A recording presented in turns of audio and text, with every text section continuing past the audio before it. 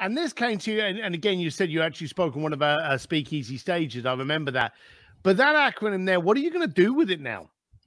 Well, when I spoke at the speakeasy, everybody's like, you need to make a whole thing out of this because this is huge. This is, I had sales guys come up to me and are like, I've been in the business forever. Never even heard of that. I'm like, how could you have? I made it up last week. You know what I mean? Because it's like, because you don't think about little things like, getting past no, right? That's basically what I'm calling it out, getting past no. Everybody's thinking no, and because objections, yes, but you still have, if people don't make a decision, that just means we haven't educated them enough on why they should, which way they should make a decision, right? And whether you use closes, whatever that is. And so basically what we're going to do with this is, I think it's going to be my second book. My first book is building personal wealth through home ownership. And so this is going to be a course, a bunch of different stuff that we're going to do, which I didn't even think about until after I spoke at your stage.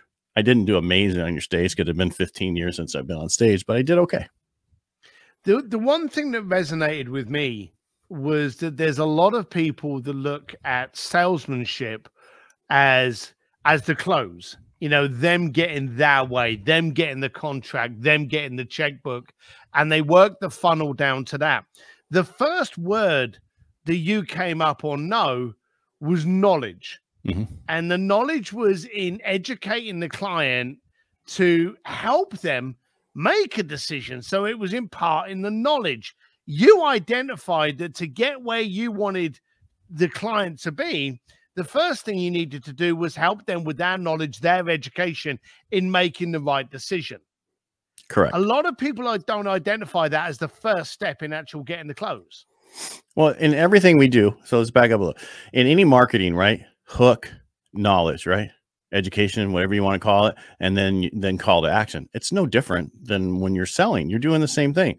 You have to talk to them, give them a hook, and then you give them the education, and then you get them to do the call to action, whatever that is. And that's kind of how I look at it. Everybody looks at it differently, but I think it's very important to get them the knowledge they need, because we're all about education. You got to educate the client in order for them to make a decision, right? If you can't educate them, and a lot of people are afraid of objections. I think we talked about this before, and objections, the salesman's fear of objections. Well, you have to have objections in order to sell. You have to. Otherwise you're just talking to yourself.